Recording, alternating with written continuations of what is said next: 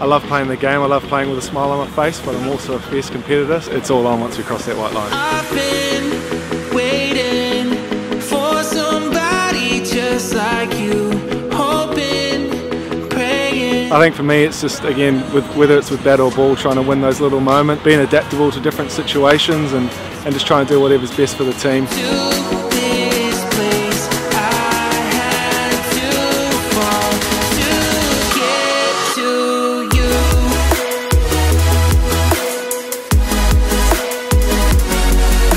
Personal records don't really matter, it's just about trying to win games of cricket, and hopefully yeah, we can do that a lot this summer.